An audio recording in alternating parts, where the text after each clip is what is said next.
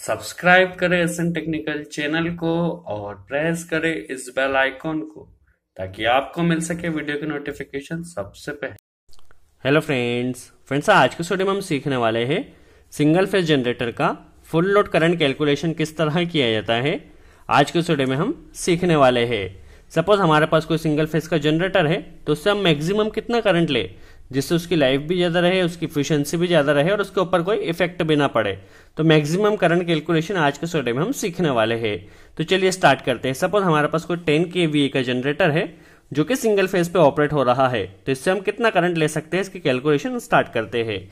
तो इसका maximum current निकालने का जो फॉर्मूला होता है सिंगल फेज के लिए वो होता है ampere is equal to KVA into 1000 divide by voltage. जो भी वोल्टेज पे वो ऑपरेट होता है सिंगल फेज में 220 पे होता है।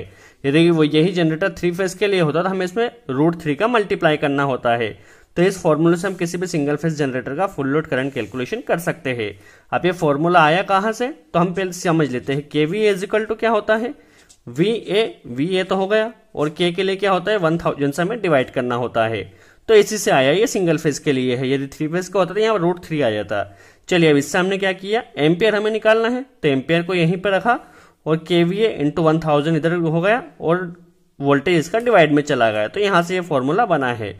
चलिए इसमें हम वैल्यू को पुट कर देते हैं और निकाल लेते हैं कितने एम्पियर ले सकता है। एम्पियर इज इक्वल टू होगा KVA कितना है 10 KVA। इसके अलावा देखा जाए तो 1000 का हमें इसमें क्या करना है मल्टीप्लाई करना है। वोल्टेज कितना है सिंगल फेज के लिए, वोल्टेज हम मान के चल रहे हैं 220। आपके यहाँ जो भी आ रहा हो आप उसे मेजर कर लीजिए। इसे हमने यदि सोल्व किया तो हमारा जो आंसर आया एम्पियर इज इक्वल टू आया 45 दैट मीन्स ये इसका क्या होगा मैक्सिमम लोड करंट होगा। दैट मीन्स किसी भी जनरेटर से मैक्सिमम जो 10 kVA का है उससे हम इतना मैक्सिमम करंट ले सकते हैं। काफी इजी कैलकुलेशन है। तो यह तो हो गया इसका मैक्सिमम करंट। अब हमें क्या करना है, जो वोल्टेज हमारे पास जो लोड होते हैं, जरूरी तो नहीं, बेसिकली लोड कौन कौन से होते हैं, रेजिस्टिव होते हैं, इंडक्टिव होते हैं एंड कैपेसिटिव होते हैं। अब हमें ये तो पता नहीं कि हमारे जनरेटर पे कौन सा लोड रन कर रहा है, रेजिस्टिव है, इंडक्टिव है, कैपेसिटिव है। तो इसके लिए हम क्या करते हैं, पहले हम ये समझ लेते हैं। यदि हमारा कोई रेजिस्टिव लोड होता है तो उसमें पावर फैक्टर कितना होता है। रेजिस्टिव के केस में पावर फैक्टर 1 होता है।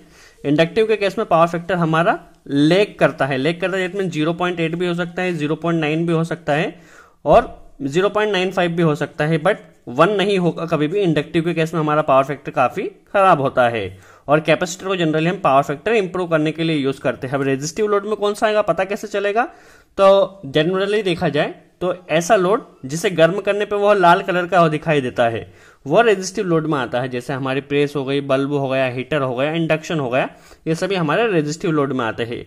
इंडक्टिव लोड में देखा जाए तो इंडक्टिव लोड में क्या होता है, ऐसा कोई भी लोड जिसमें क्या होता है वाइंडिंग होती है और उसमें कोई रोटेटिंग रोटर होता है। दैट मीन्स वाइंडिंग के अंदर कोई भी रोटेटिंग पार्ट होता है तो हमारा इंडक्टिव लोड में होता है। जैसे हमारी मोटर हो गई और इंडक्टिव लोड में आता है। बट हमें अब ये तो पता नहीं कि हमारे जो जनरेटर है उससे कनेक्टेड लोड कौन सा है, रेजिस्टिव है कि इंडक्टिव है, क्योंकि इसमें पावर फैक्टर डिफरेंट होता है। तो हम क्या करते हैं, मैक्सिमम हम किसी भी जनरेटर को इतना करंट तो देते नहीं, तो हम क्या करते हैं इसका 80% ले लेते हैं। 80% लेने से क्या होगा, अब हम इसमें कोई भी लोड कनेक्ट करें दैट मीन्स हम 80% लेके तो इसका कुछ लोड कम हो जाएगा, तो हम इसमें चाहे रेजिस्टिव लोड कनेक्ट करें, इंडक्टिव लोड करें, इसके ऊपर कोई भी इफेक्ट नहीं होगा। इसका यदि हम 80% लेते हैं, 80% जनरली हम सेफ्टी फैक्टर के लिए लेते हैं। तो चलिए सेफ्टी फैक्टर के हिसाब से भी देखा जाए तो इसका हम फुल लोड का 80% ले लेते हैं। 80% ऑफ फुल लोड करंट का, इसका यदि हम 80% लेते हैं तो क्या होगा 45.4545 इंटू 80 डिवाइड बाई 100। इसको यदि हम सॉल्व करते हैं, यदि हम इतने को सॉल्व करते हैं, इसका मल्टीप्लाई करते हैं तो हमारा आंसर आता है 36.36। अब हमें 100 का डिवाइड भी करना है तो कितना होगा 36.36। दैट मीन्स कोई भी सिंगल फेज का 10 kVA का जनरेटर है तो उससे हम मैक्सिमम 36 एम्पियर ले सकते हैं। यदि हम 36 एम्पियर लेते हैं तो क्या होगा, हमारे जनरेटर को पहले तो लोड से कोई इफेक्ट नहीं होगा, इसके अलावा इस पर ज्यादा लोड नहीं बढ़ेगा तो हमारे जो जनरेटर की लाइफ भी ज्यादा रहेगी, उसकी एफिशिएंसी भी ज्यादा रहेगी।